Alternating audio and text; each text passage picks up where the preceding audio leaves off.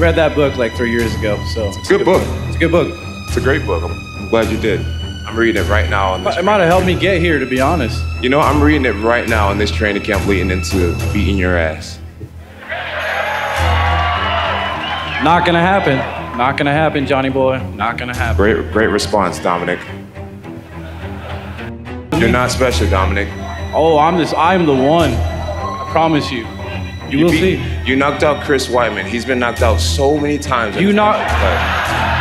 Good job. When was the last time you knocked anyone out, ever? I don't have to knock out people. I don't have to knock out people. I have a gigantic So you say I don't have to knock out people, but now, then listen, you gotta knock me knocking out people? The only way, we all know the only way you can possibly win this fight is to catch me with the left. We all know that.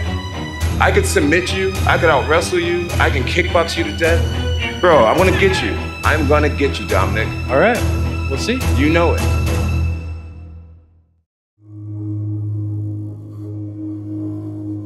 Jon Jones is, I mean, it's similar to the 4-minute mile, right? Nobody can run a 4-minute mile until somebody did. And as soon as one guy did it, all sorts of people are doing it. Not so impressive. Well, then it becomes a 3-minute mile. Nobody can do a 3-minute mile. Well, until one guy did. Now all of a sudden, all sorts of people are doing it. It's just a very real part about human nature. And we will see it in sports, particularly combat sports. So now he's in a really great spot where all of a sudden the 4-minute mile starts to apply. All of a sudden there is a question of, can he continue to beat these guys? He was a 7.5 to 1 favorite over Santos. One judge thought he lost the contest. Many media people thought he lost the contest. Many of the crowd thought he lost the contest. You're now giving the next guys the 4-minute mile lesson.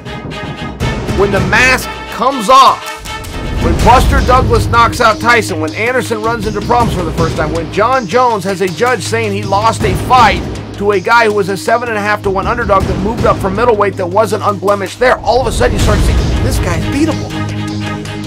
Whether anybody can go out there and beat him or not, they now believe they can. This is what drives the industry. There is now some intrigue around his ability. There's some intrigue around the outcome.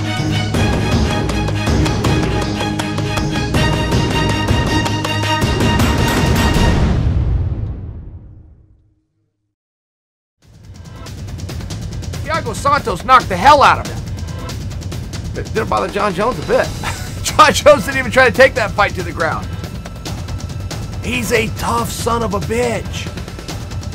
But I don't think people realize how tough he is. You can either be the best in the world at your field, or you can be the toughest in the world at your field. Either one can lead you to a world championship or an Olympic gold medal. Very, very rarely.